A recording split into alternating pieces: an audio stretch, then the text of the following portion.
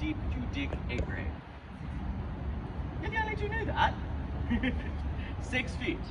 That's true, but that was not always the case. Used to be you got exactly as much as you paid for. Say that you didn't have much money, they'd give you like 2 or 3 feet, pat it down and send you on your way. Or if you're exquisitely wealthy, they'd dig you all the way to hell, which is precisely what happened to me. Long story short, I hate my mother. Let's say you didn't want to pay anything at all. What do you do? Well, you sneak in here with the body of someone, I don't know, I've done that dozens of times, right? Dig down as far as you can, pat it down, run away before you get caught. And let's say the next day there's a service, right? There's a funeral going. And the people have to start digging down, and oh my god, who's that? Well, better yet. And this takes a bit of a preface. Boston is built on a high water table. Do any of you know what that means? Plumber does. Of course you do. What does it mean? It does mean the water is high, you are correct.